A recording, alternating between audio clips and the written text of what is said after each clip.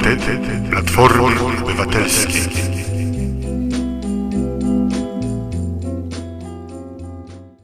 Szanowni Państwo, jako mumia demokratyczna będę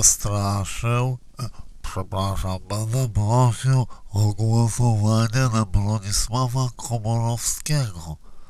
To dobry człowiek i czytelnik Gazety Wyborczej i lubi go Adam Michnik.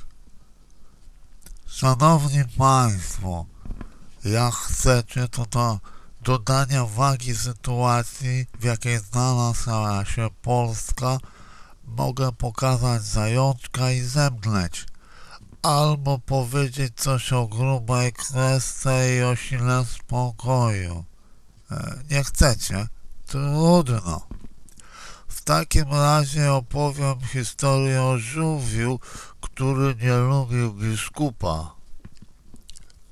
Jeden mój znajomy żółw, Tadek, tak chciał włączyć się w nurt walki o lepsze jutro PRL-u, że postanowił zrobić coś doniosłego. Jak ubecy aresztowali jednego biskupa, to Tadek podpisał się pod listem, że ten biskup jest brzydki i Tadek go nie lubi. I że najlepiej jakby temu biskupowi zęby powybijali i nakopali oraz go ukatrupili.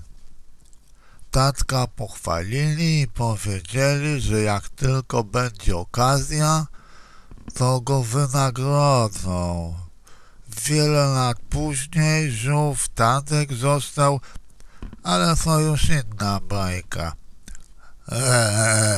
Przypomniało mi się, że gdy wysłali mnie jako obserwatora do byłej Jugosławii i założyli na głowę hełm, to wtedy jak ten żółw Tadek wyglądałem.